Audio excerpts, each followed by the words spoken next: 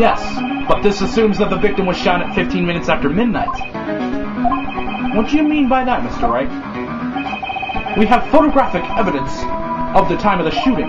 The timestamp on the photo says 00:15, but Larry heard a gunshot 25 minutes before that. Robert Hammond was killed then, 25 minutes before the shot on the lake. That's the only way Edgeworth could be innocent. Mr. Wright, are you quite mad? Explain who this is sitting on the boat. Edgeworth and the murderer. Of course it was Edgeworth and the murderer. After the murderer killed Robert Hammond at 11:50, he assumed the guise of Mr. Hammond and met Edgeworth.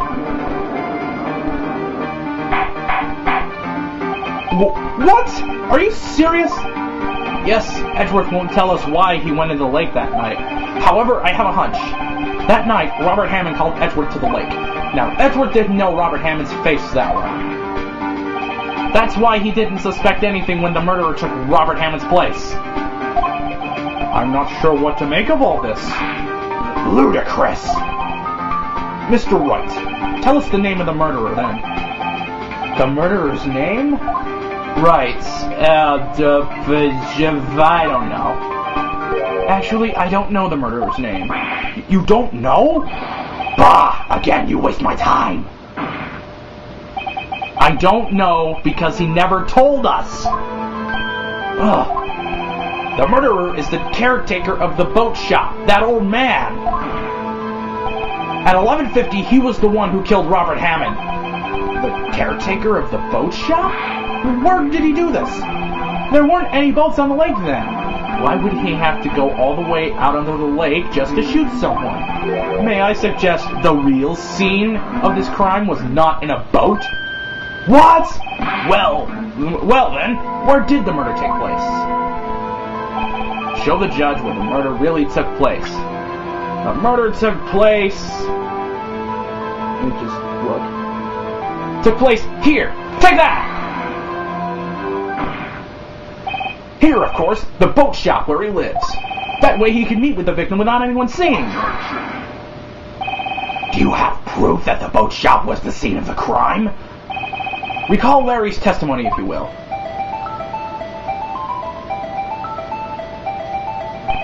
That night he was out on the lake in a boat searching for something.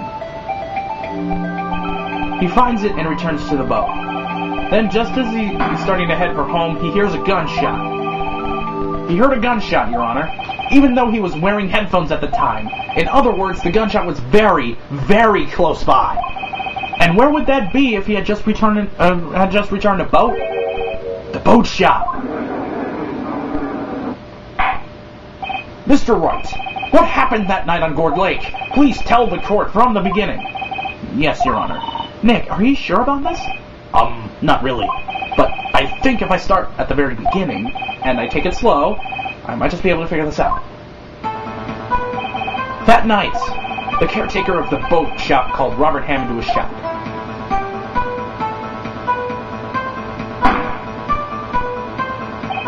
This was around 11:50.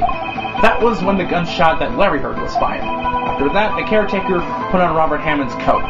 He became Robert Hammond. Then he got in the boat with Edgeworth and went out into the middle of the lake.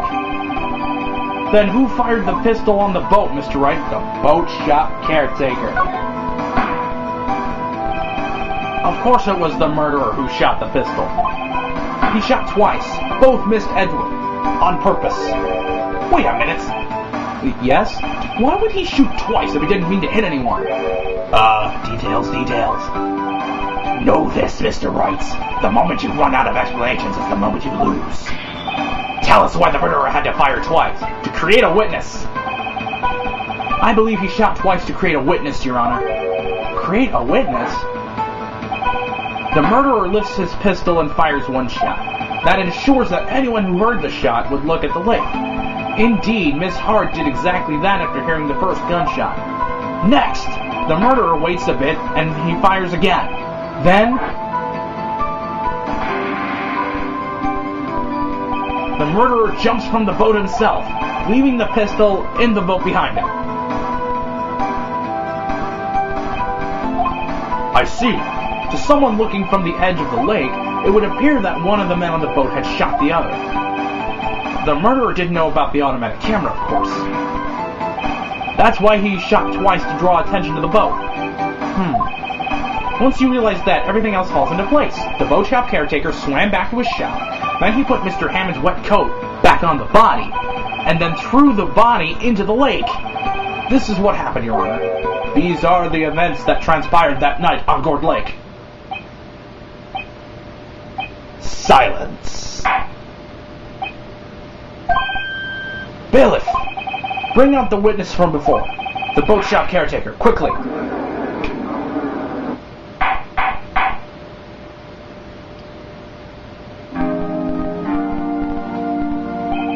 Very well. While we are waiting for the caretaker, I would like to ask the defendant Miles Edgeworth a few questions.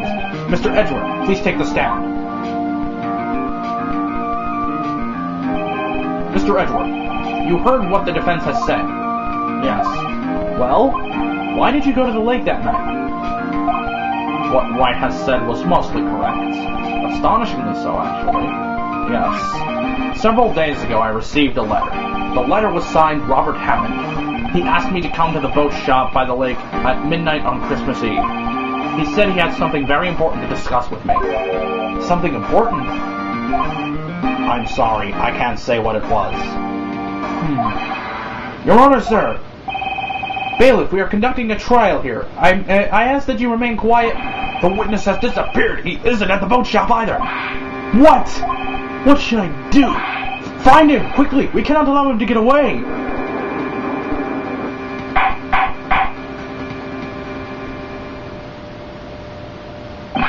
Mr. Von Karma, your witness has disappeared.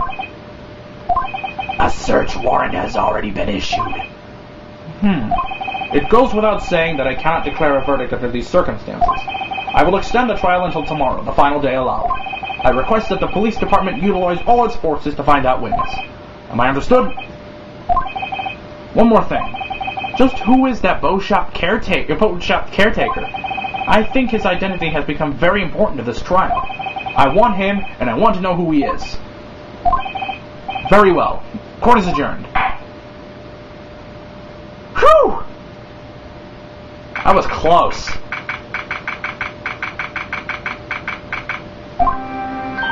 Yay, Nick, you did it! Yeah, well, at least we got out from under that guilty verdict. And what about Larry? That was something else. Even Von Karma didn't know what to do with this testimony. Larry really helped us out.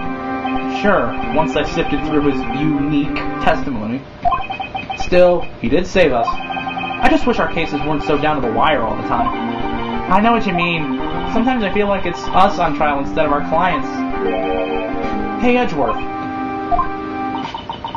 Mr. Edgeworth? Did you say something? Don't look so pained. I mean, it looks like you're probably going to get off the hook. You could try to smile. Just a little. Relax. Ugh. I'm sorry, but I fear it's not over for me yet. What do you mean? Right.